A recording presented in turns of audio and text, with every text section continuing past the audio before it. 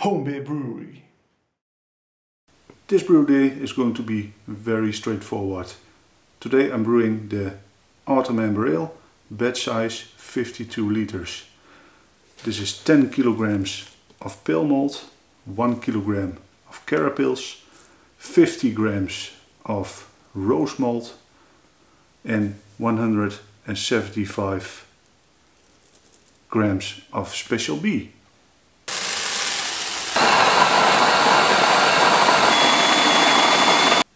I did the grain crushing process outside because it saves me a lot of dust inside the brewery. This is the end result. To me this looks like a very nice crush. Works perfect for me on the Braumeister. So I prepared the grains. Now it's time to fill the Braumeister with 55 liters of water.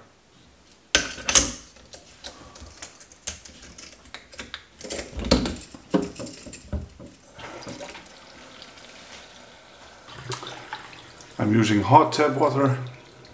That saves me a lot of time to heat up. I switched on the Braumeister and I'm going to show you the settings of this recipe. I'm using an ale recipe that I created myself. I'm going to dough in at 63 degrees Celsius and I'm going to mash for 70 minutes at 63 degrees. Next step is 73 degrees for 5 minutes. Next step 78 degrees for 5 minutes. I will boil at the maximum temperature so the heating element won't switch off. Total boil time will be 60 minutes. I have hop addition at 60 minutes. The 15 minutes is a reminder of the wort chiller. 10 minutes left on a boil is a reminder for the Wilflock tablet and the yeast nutrient. And 5 minutes left on a boil, that's a hop addition. And I will show you later what kinds of hops I'm using for this recipe. 1 minute left on a boil, that's a reminder of the aroma hop that I'm going to add. There is 35 liters already in the Braumeister, and as you can see the temperature of my tap water is 64 degrees. Ventilate the pump. I'll show you the inside. Again, ventilating the pump to get all the air out. Switch it off and on again.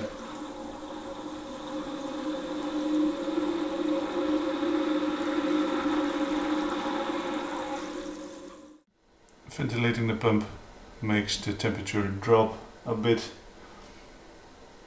I guess 63 degrees, that's perfect, and almost 55 liters inside the Braumeister.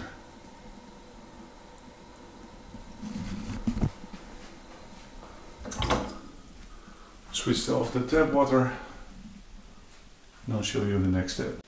Time to start the program. It's the ale program. Let's select it. It asks me, is the water filled in? Yes. Again, pump ventilation. Temperature drops a bit, so the heating element switched on. And it's time to dough in when the temperature reaches 63 degrees Celsius.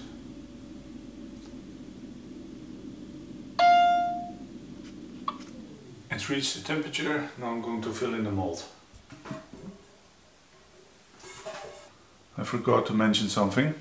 Before I'm going to add the grains to the Braumeister, I'm going to put 20 milliliters of lactic acid in it.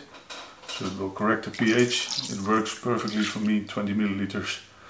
The pH will be about 5.4 or so. Let's give it a stir.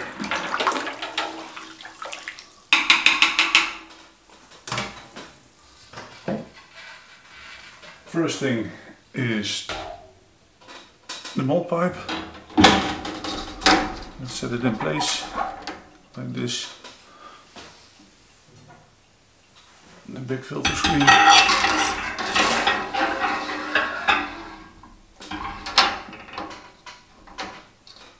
Here it goes. I'm using the large holes. This is a back brewing filter plate, so it's not the original Braumeister, and this is the one with the bigger holes in it.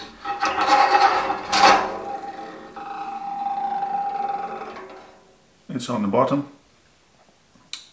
This wort is going to be slightly more cloudier and maybe more grain particles in it, but efficiency will be much better. Well, time to add the malt to it.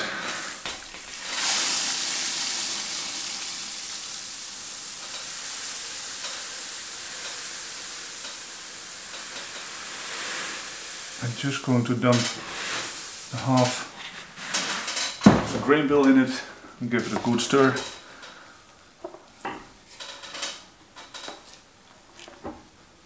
I never had any issues with dry pockets.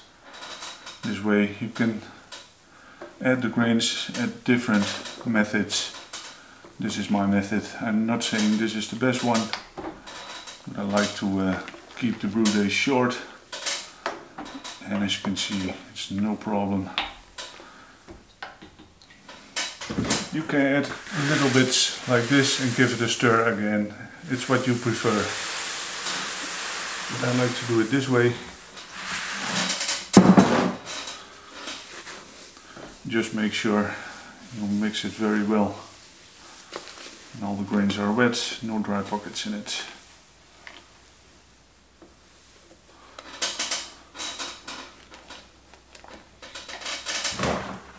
This part of the brew day is my favorite part, because the smell coming off the grains is fantastic. When it comes in contact with the hot water, it's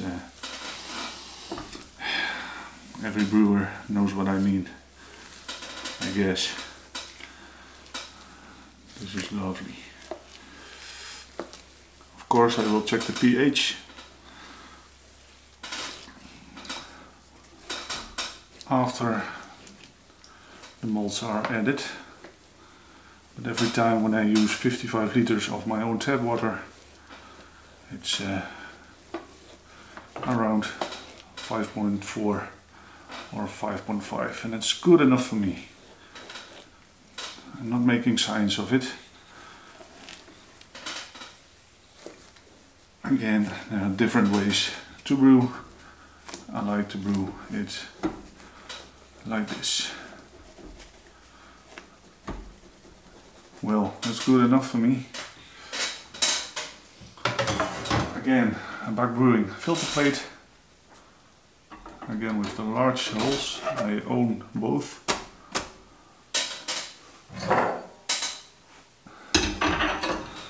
Big filter plate of Speidel.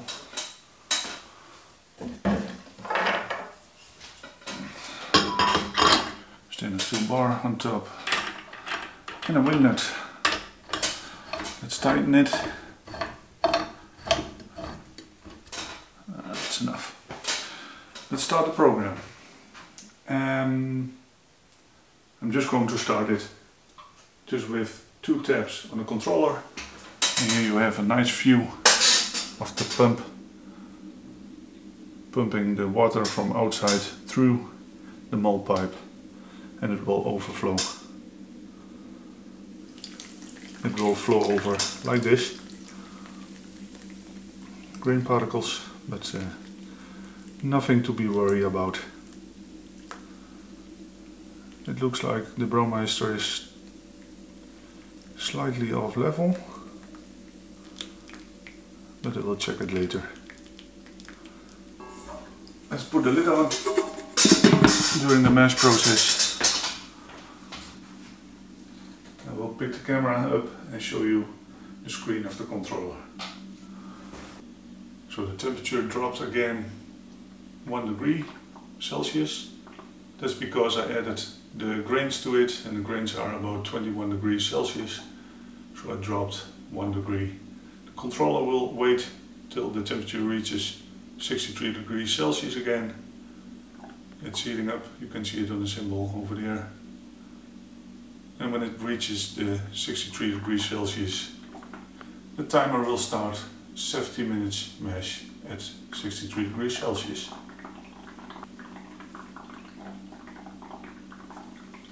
Heating element switched off, timer started, so see you again in 70 minutes. Meanwhile, I'm going to do a pH test. You all know how it looks like. In the background you can hear the Braumeister is still mashing. I will explain more about this recipe. It's based on the autumn amber ale that I brewed so many times, but I tweaked this one a little bit. For example, I use more special B to give it a more of a roasting taste to it, a different type of bitter hop. I will explain to you what kind of yeast I'm using and what I'm putting in during the boil. Total boil time will be 60 minutes, so 60 minutes left on the boil. This will be at the start of the boil. About 68.5 grams of magnum hops. The bag is empty. About 4 grams of yeast nutrient. I know I need some more, but this works perfectly for me. 4 grams of yeast nutrient and 1 Wilflock tablet for clearing. About 5 minutes left on the boil. 40 grams of Fuggle hops, and when starting cooling and switching off the heating element, when the Braumeister says cheers, again 30 grams of Fuggle hops. I'm going to dry hop this beer. Also in the conical fermenter I will put about 30 grams of Fuggle hop again in at day 5 of fermentation, day 5 or 6, depending on the activity. For the yeast I'm using Speidel USO5. I have 2 sachets, but also I have here a yeast slurry, about 150 milliliters. But this yeast slurry, I will give a close-up, is about 6 weeks old, and 1 week ago I made probably a mistake to drain off the beer on top of it, so there is some oxygen in it. So I'm not sure if I'm going to use the yeast slurry or the 2 sachets. When the time is ready to add the yeast, I'm going to make the decision. I'm going to take a sniff on this one and check the aroma on it. When it's still fresh, I'm going to put it in. When I think it's spoiled, I'm going to use the sachets. So I'm prepared for both.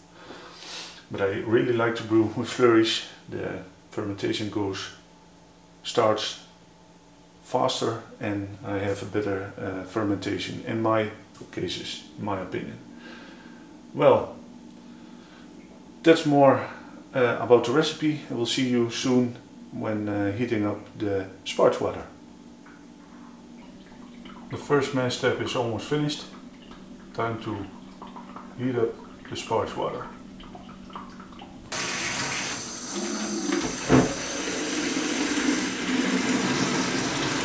I'm using 12.8 liters of sparge water. I'm going to heat it up in my HLT to about 78 degrees Celsius.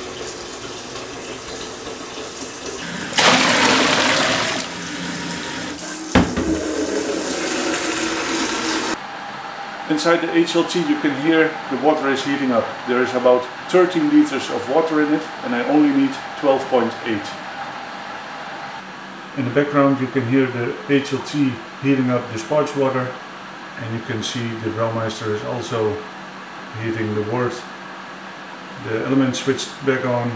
We're going to 73 degrees Celsius for about 5 minutes mash. And then the next step again will be 78 degrees Celsius for 5 minutes, and then we're going to sparge. Lift the malt pipe out and going to sparge this batch. Before I'm going to sparge, I'm also going to correct the sparge water with a little bit of lactic acid. This is about 6 milliliters. Giving it a stir. I don't know if you can see it. It's 87.2 degrees Celsius. I want to sparge at 78 degrees, but the time the water reaches the grain bed, it will cool down. Almost at the end of the mash process. Check the water out again.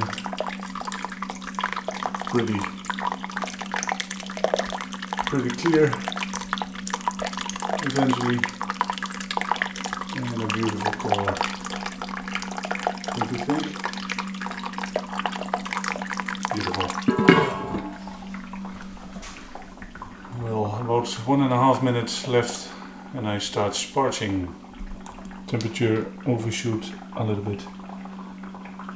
That's nothing to worry about.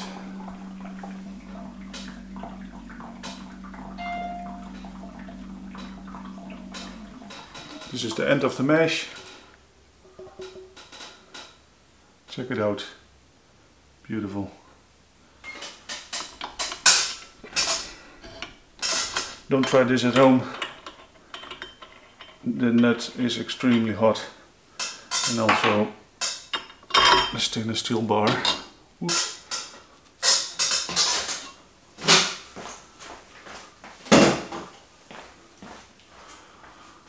I'm going to lift the malt pipe out using a hoist.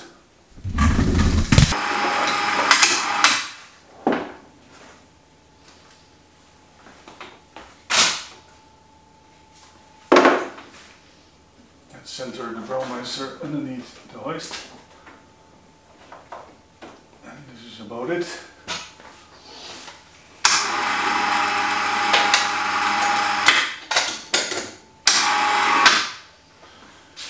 Using a hoist is so much convenient and much safer.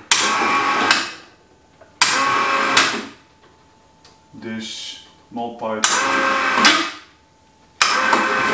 weighs about 22-23 kilograms, and I'm strong, but I can't lift 23 kilograms with the arms like this. This is so convenient, a hoist. Let's sparge.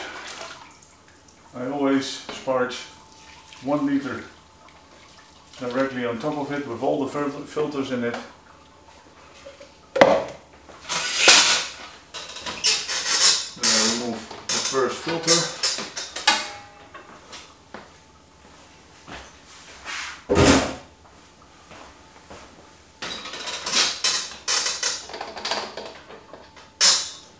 Back brewing filter plate with the large holes in it.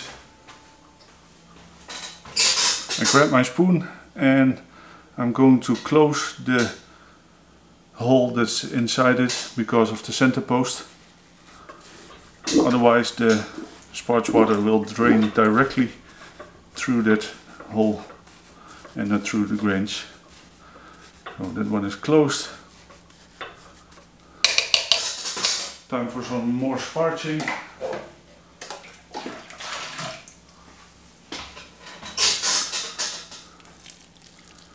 Nice and easy. Slowly take the time. And what I usually like to do is command the Braumeister to continue and heat up to a boil, so it saves me again time. So I will do that. Start boiling, yes.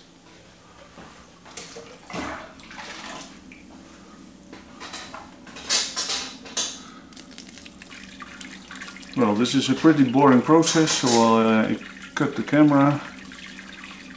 I cut this video, turn the camera out, and I will see you outside because I'm going to boil outside.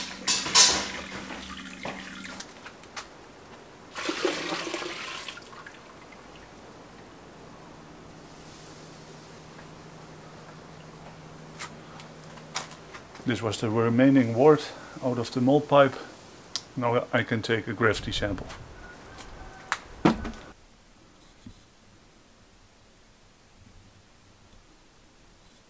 Hopefully you can hear me. It's pretty windy today. As you can see, there's a nice boil going on. The Braumeister timer started already, and it gives the signal to add the 60 minutes left on the boil hop. So this is the Magnum hops, 68.5 grams.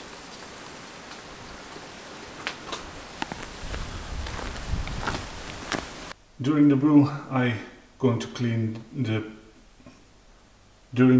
going to clean these parts, the filter plates, mold pipe and the stainless steel bar. I've put them in my dishwasher, and let's give it a start.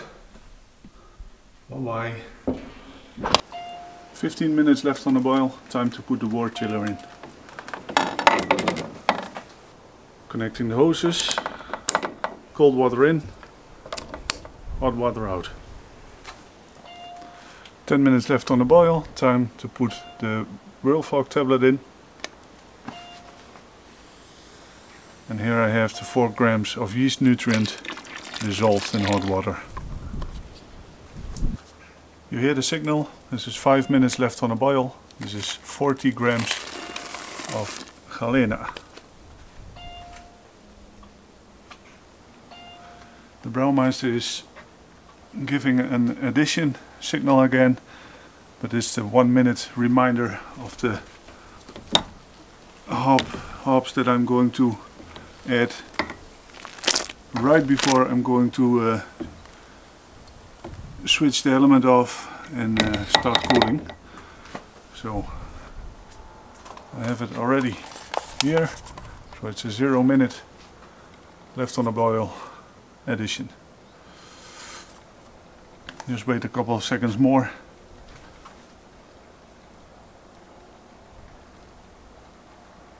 Ten, 9, 8, 7, 6, 5, 4, 3, 2, 1.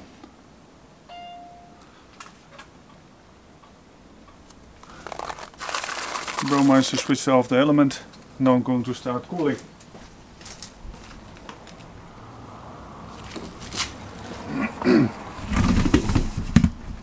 Pick the camera up. I'll show you the display of the Braumeister.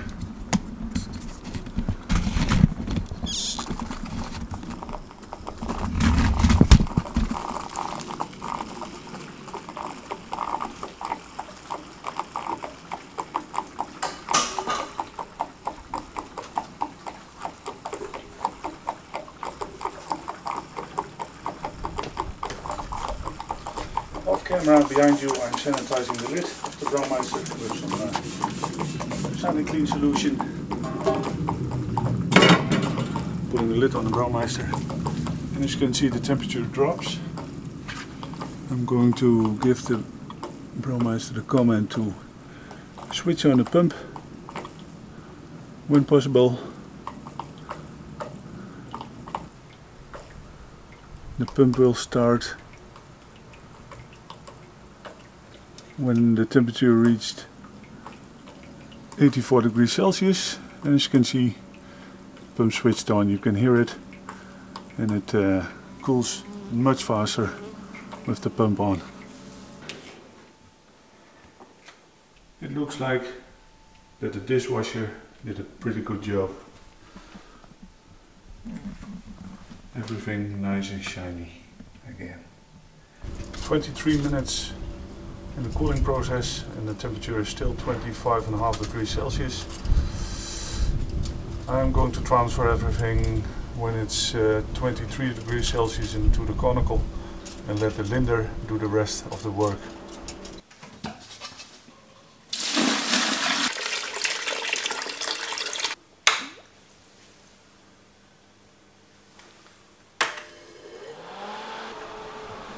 sanitized my conical fermenter, assembled it, it's complete and ready to transfer the wort in. The wort is 22.5 degrees Celsius. It's 1 hour later, after starting cooling. The wort has settled down, it's nice and clear. It's at the 55 liter marking, a little bit above. So when I leave about 3 liters inside the Braumeister, there will be 52 liters, the batch size, inside the conical. Let's transfer the wort in a conical. This valve is sanitized, running a couple of milliliters off, because there's always some troop inside the valve.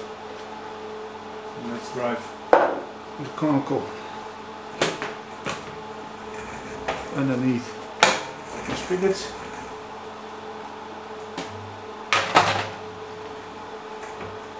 There we go. I will give you a close up. Well, here we go.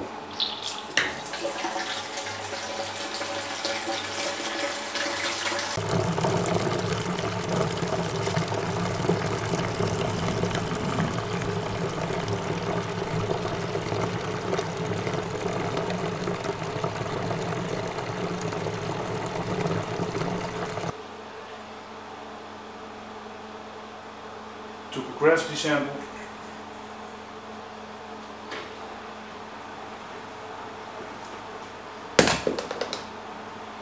Check this out, check out the color.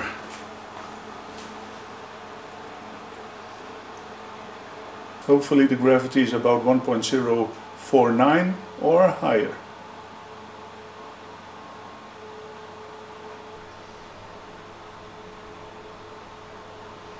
As you can see, the yeast became active again. I'm going to sanitize the bottle and open it and give the smell. The aroma is still fresh. I will use it and dump it right away in the conical. If it's not, I'm going to use the sachets. Some pressure on it. Yeah, it's good, for sure. Come with me. I'm going to add the yeast. May you become happy yeasties.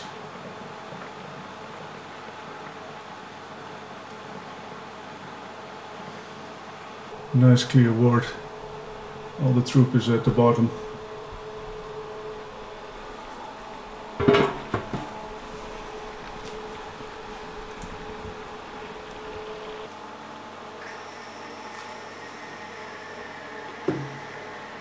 Tilting the Braumeister a bit to get all the wort out of it. It's still pretty clear, as you can see. And don't worry about some particles of the troop getting in. This is all good wort. And now it starts to become cloudy.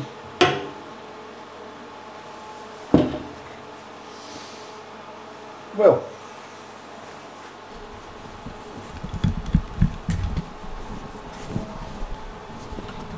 this is what's left inside the Braumeister. I can measure it. It's, I guess, about 4 liters. So I guess I'm 1 liter short in the fermenter. But we will see it when I'm going to keg it and bottle it. You can see it on the Krausen ring later.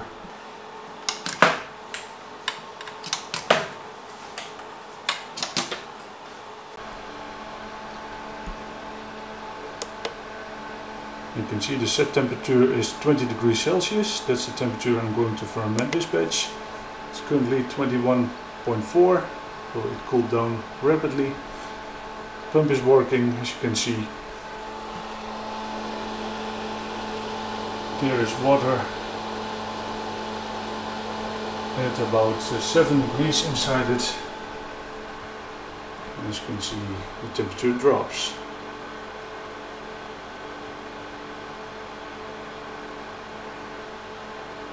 The only thing that remains is attaching an airlock. Going to fill it for some water and sanitary solution. Then we are ready to go. I grabbed myself a really nice homebrew because I cleaned all the brewing equipment. Braumeister is clean, malt pipe is clean, the wort chiller is clean. I'm done for today. I'm going to end this video, and when the video is available about canning this batch of beer and a tasting video, I will put an annotation on this video. I'm very happy with the result. I believe I have 51 liters inside the conical fermenter. The original gravity is about 1.049 or 50, I don't know exactly, just tell me. I guess I have to be happy with that number. Cheers, hopefully you like this video, and remember, nothing is better than a good homebrew like this one. Cheers guys.